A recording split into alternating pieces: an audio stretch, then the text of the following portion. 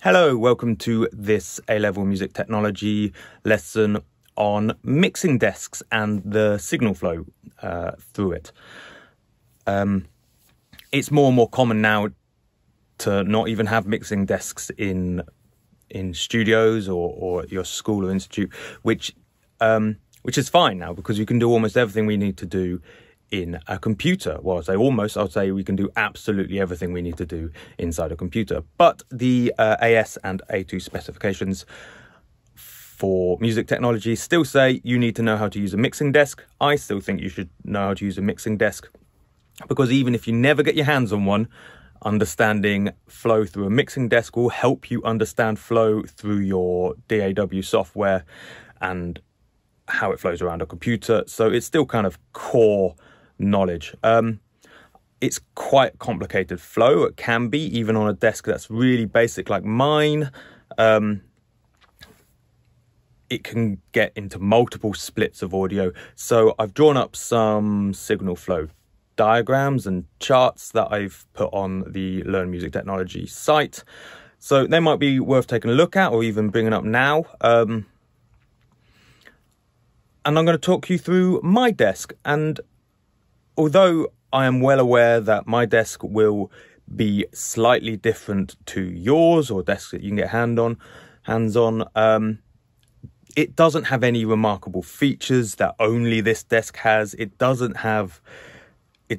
not missing any key features that other desks has. It's really common. So whilst the terminology, some of the wordings and some of the way they label things may be slightly different from desk to desk, any mid-range sized desk will have everything this can do, and this will have everything most of those desks can do.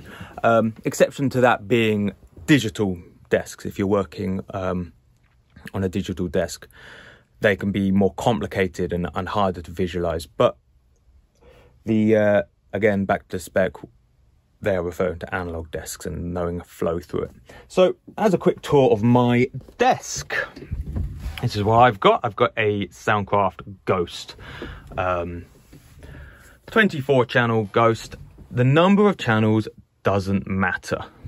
Often I'll get people saying,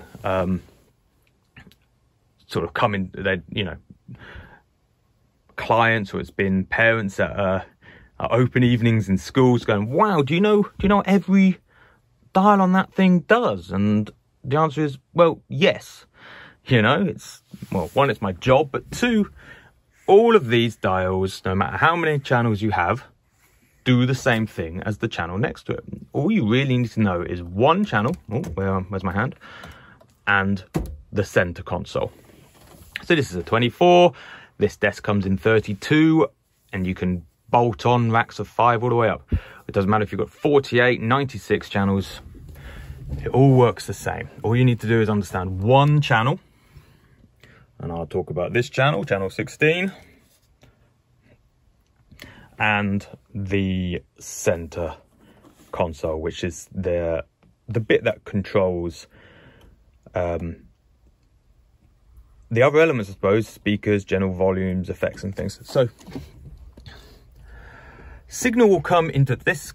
I should say, actually, this is what we call an inline desk, which is to say every channel 16, you can imagine it as being kind of two individual channels in line with each other. One with lots of controls and features that we call Mix A in this desk. And sometimes I've just seen it as main mix in other desks, and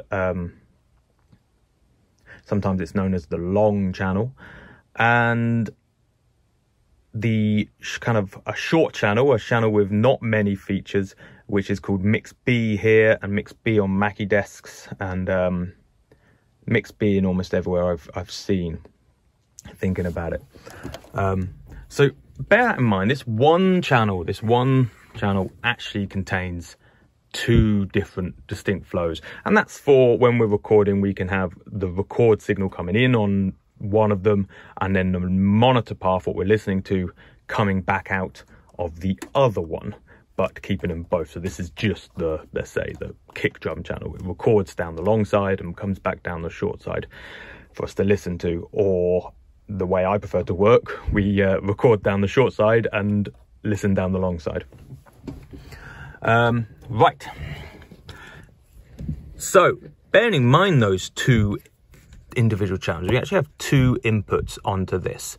We have the mic gain. This is a preamp. Not a lot to say about that. How loud is your microphone signal into the desk? And then the tape trim, which is the signal back from the computer. There's a little notch in mine. You'll keep this at unity unless there's a problem. You'll keep this in the middle, 0 or unity. And this is, in default, the volume input into the short side, into mix B, where the desk is expecting you to listen to. And this is the volume input into the long side, the mic input. However, we can switch those over with a reverse button, rev in this case. And if I do that, the microphone goes down the short side, the B, and the tape trim goes down the long side. And when I'm mixing, I will do that with all of my channels. I think you can see they're already all pushed down, because that's the way I personally like to work, with the long side on the mix side and the short side on the record side. This reverse button I have seen called flip in numerous cases. Again, Mackie, it will say flip, or Behringer copy Mackie, really, when it comes to the wordings. We also have other preamp style buttons. We have a high pass filter, it just cuts out the real bass input. A phase reverse button, for really important to use when you're recording under snare and the undersides of drums, and a line if we're recording a line input rather than a mic input, which I find I never use. But if we do use a line input, that's the button. Next, after we've set our input volume, we will go through our EQ. The EQ in this desk and in many desks is divided up into two parts. We have a shelf, which is a fixed band shelf. It's written on there, 12 kilohertz. We have just a boost. We don't have any Q controls. We just have boost or cut, and a 60 hertz boost and cut low frequency shelf. Do see my video on EQs if this terminology isn't making sense. And we have a button here that, if pressed, allows us to move these shelves onto mix B, which I say is the short side. It can't do both, so it's mix A or it's mix B. Then we have two bands of fully parametric EQ and an EQ on button. Not all desks have an EQ on button, so watch out. If yours doesn't, you need to make sure your gains are at 0, otherwise you will be accidentally EQing your sound. So fully parametric EQs, two bands of it. We have gain, choosing our frequency, what we want to boost or cut, and then Q, which is the width of the boost and cut. And we have two bands. One is nominally low LMF, low mid frequency, and HMF, high mid frequency. After that, we have our auxiliary controls, and this is where maybe being in a desk can be a bit of an illusion. In real terms, by default, if none of these buttons are pressed, the auxiliaries actually come after the fader in the flow.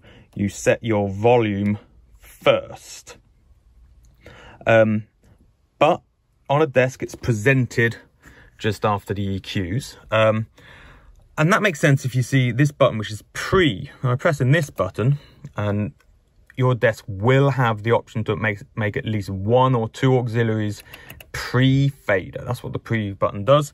And that puts aux 1 or 2 in the position you kind of expect it to be, which means it splits away from the desk, goes down out of the auxiliary master control to whatever you use it before it runs through the main fader of the desk. This is important. This is because this is the most common way of doing headphones on your desks. You will use auxiliaries 1 or 2 to send a signal to your headphone. I've got a headphone control. In fact, you can see I've pressed the aux 1 and 2 button on that headphone control, set my headphone level. And that means that when my artist is in the other room recording, I can screw around with the volumes and the pans and the solos without them hearing what I'm doing. It's just a set level. So by pre-fader, the audio comes from here. They would hear the EQ, but they don't hear what I'm doing down here. Unless that's lifted, of course, in which case it's post-fader, and then they do hear these controls coming out of the other auxiliaries. So this desk has 1, 2, 3, 4 mono auxiliaries. No, it's got 6 because I press this button and 3 and 4 become 5 and 6. So I can use 4 at a time. I can put these ones on mix B as well, so they can send from mix B. I can't send the pre-faders from mix B, note. That's one of the reasons I prefer to have my mix on the long side. And then I have 2 stereo auxiliaries as well. Now the stereo auxiliaries will follow the pan setting. No, this pan setting from the main channel. And auxiliaries, if you don't understand what they do, all they do is send the signal through a little master section that we can ignore because it's all the way up. It's permanently turned all the way up. Out of, you know, spare sockets at the back. Where have I got any? There's 1 and 2 not plugged in. There's something plugged into auxiliary 5. Don't know if I can get it to focus. There we go. And so that's all they do. They just sort of send it out of a spare port that I can plug into anything, effects and headphones and things like that. I don't actually use them too often anymore because, you know, effects are just a bit better on computers, or more convenient on computers, I should say. Then we have here, let's get it to focus. I screwed the focus up by doing that earlier thing.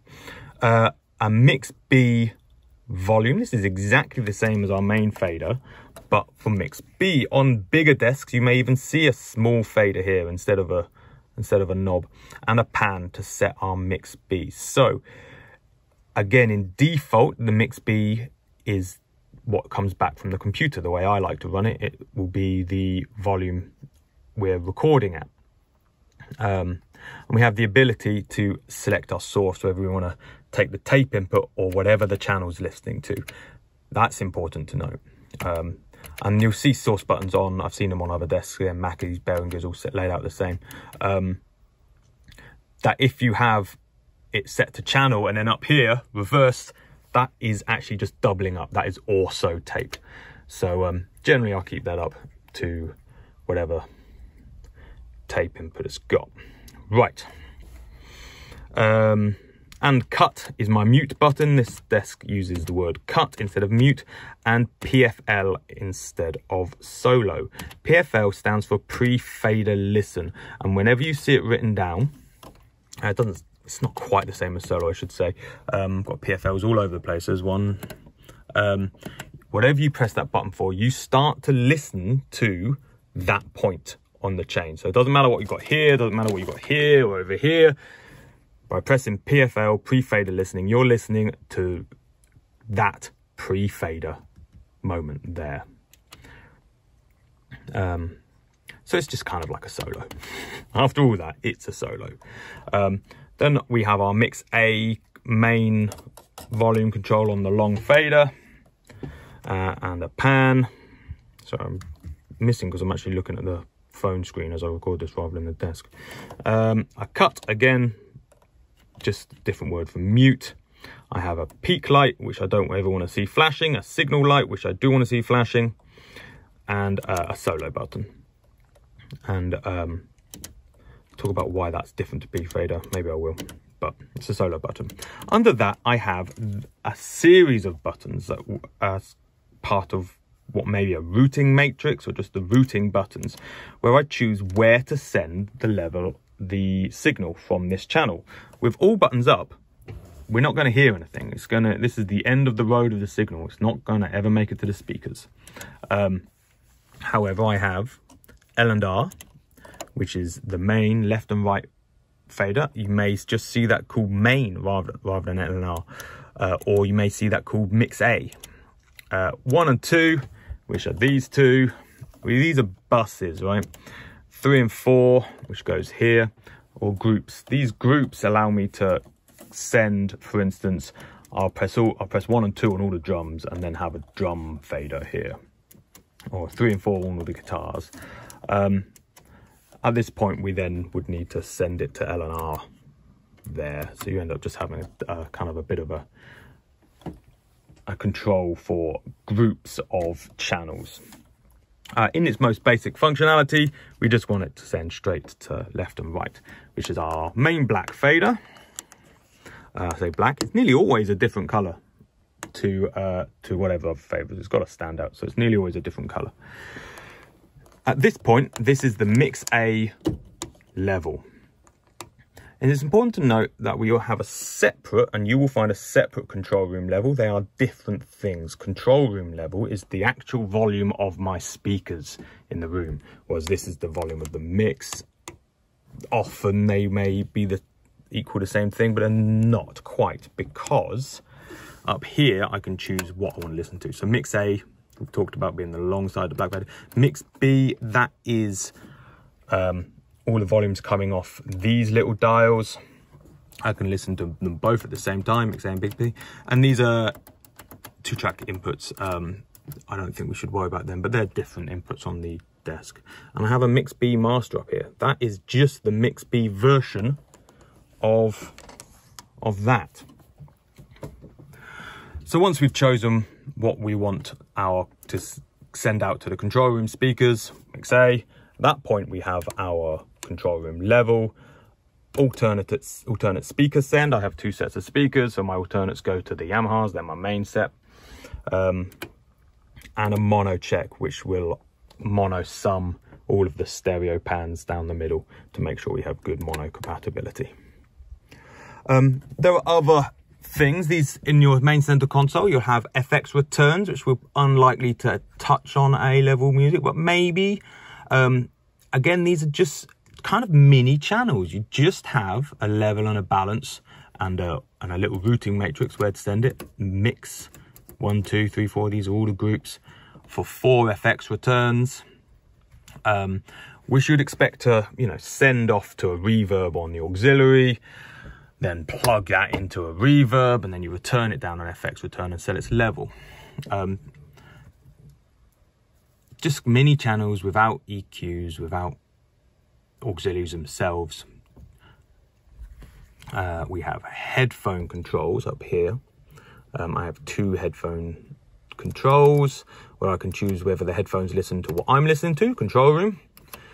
Mix B we've discussed, so that'll be listening to whatever's on the Mix B fader, so I could create an entire headphone mix on Mix Bs, or auxiliary 1 and 2, which I think I discussed earlier, the level we've got set there. And I have 2 different things. I've got these going to different amps, so I can have 2 different mixes. Let's not worry about oscillator and talkback, the most important button really, the 2 studio button. I can talk into that microphone and communicate with my artists wearing headphones. These are auxiliary masters levels. I just set them to 10 and forget they exist, and stereo auxiliary ends. And I think I've talked about everything there is. SIP button, solo in place, SIP. With that button pressed, the solo button works and pays attention to the pan and volume of the track. With that button not pressed, solo in place, the solo will set to, no matter where it's panned or leveled, when you press solo, it will jump to 0 and center. I prefer solo in place, but there are many good reasons to record. And that little light is the solo light. One of the most useful things on the desk. I'm pressing solo on a channel and it will light up if a solo button, which are obvious because they've got lights on, but if you press a pre-fader button, that one for instance, that lights up. And if you're sat there and thinking, oh, I've got no sound, why haven't I got any sound? That light will tell you that somewhere on the desk a solo is pressed, and you can take your time to find the right one and turn it off. So that was a very quick tour, I think it was quick anyway, of my mixing desk. Hopefully you followed the signal flow through the desk. I might do other videos with more detail as to how I use the long side and the short side in recording and mixing, because I appreciate that can be complicated to understand. But at the most basic level, understanding there are 2 channels in every one channel on an inline desk. Most desks are inline.